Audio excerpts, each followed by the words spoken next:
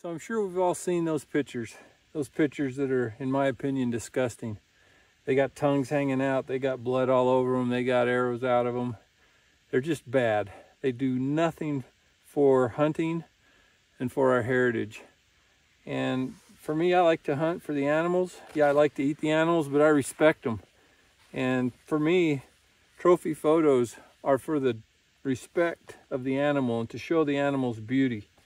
So I'm going to walk you through how I do it. You can see I've got this animal here posed with a tripod and a cord.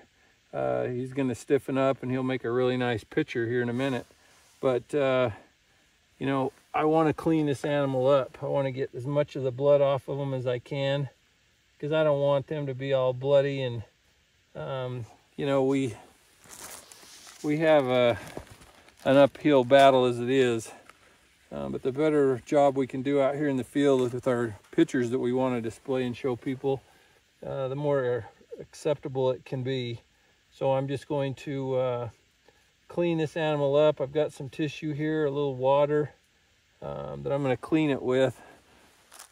So what I like to do with my antelope or any other critter for that matter is once I harvest them, I'll set them up either with branches, and in this case I have a tripod, and you'll see that I've got it suspended with a cord up to my tripod.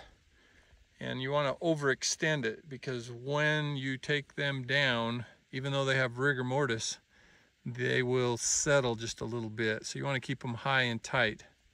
So anyway, stay tuned. I'll show you a few more other tips as we get going here. All right, we're about ready. This antelope is posed just perfectly. It's about ready to take some pictures. But while I'm waiting for it to finish up, I want to cover a couple of things with you that I do when I take photographs. Today we're dealing with an antelope, but it could just as easily be a deer, or it could be an elk, or something else that you've harvested. A few things that I like to do. You'll notice I've got gloves on. Normally I have a pair of lightweight camouflage gloves that I'll put on before I take my pictures. For me personally, I just don't like having bare hands in the pictures. I'll either hide my hands, or if I have gloves on, then it's fine. But it seems like a bare hand really stands out in the picture, and it takes away from what we're trying to accomplish. After all, our pictures are to celebrate an animal, to show off or showcase an animal. It's not about me. I'm not a chest pounder. It's not about me harvesting this animal. Look at me, me, me. No, it's about the animal. Look at this beautiful animal. Be it the headgear, be it whatever you want to showcase, but it's about the animal. I don't like a lot of blood in my pictures. I don't like tongues hanging out. I don't like arrows sticking out. It's bad for what we represent. It's bad for hunting. And I need to do the best I can to produce the cleanest and nicest pictures that I can, so that there's less negativity going with what we like to do. Okay, another thing is positioning of the camera. I want, between me and the camera, I want the headgear of the animal. I don't want to have this animal positioned, in this case, say I had the camera on the far side of this animal, the body and the rump would be between the head and the camera. And that decreases the appeal of the head of the animal. You definitely want the head closest to the camera. I will be in the background with the head between me and the camera. That just takes a much better picture. Hopefully you found something in these videos that help you, you know, on how to pose an animal, be it an antelope or an elk or a deer. How I pose them with a tripod. I have some others that I do with branches and limbs that I'll position their head up, but they'll stiffen up.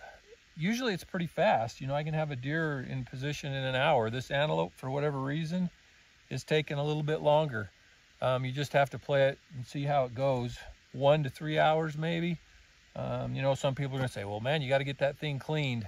You know what? This animal is just fine. It's a nice cool morning. It's only been a couple of hours. All the meat's gonna be fine on it.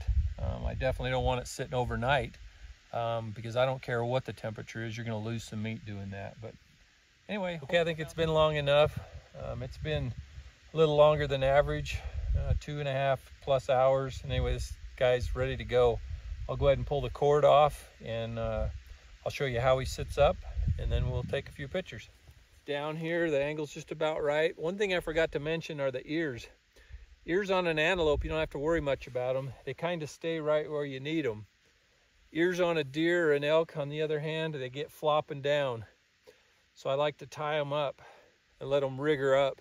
But even after they've rigored, they'll still droop a little bit. So what I do is I have a little trick with some fishing line that won't show up in your pictures that will hold the ears in a better position. So you can see the head's kind of tipped back a little bit. Might have to adjust it a little bit for my pictures. As I come around the front, you'll see the head's up in the air just like we want it. It should take some really nice pictures. Anyway, hope you found something helpful. Give me a thumbs up if you did. Like this video and subscribe if you haven't. Hit the bell for notifications. And I'd really like to hear some of your comments. Let me know maybe how you pose animals or some of your thoughts. But anyway, thanks for watching, and we'll see you on the next one. Happy fall.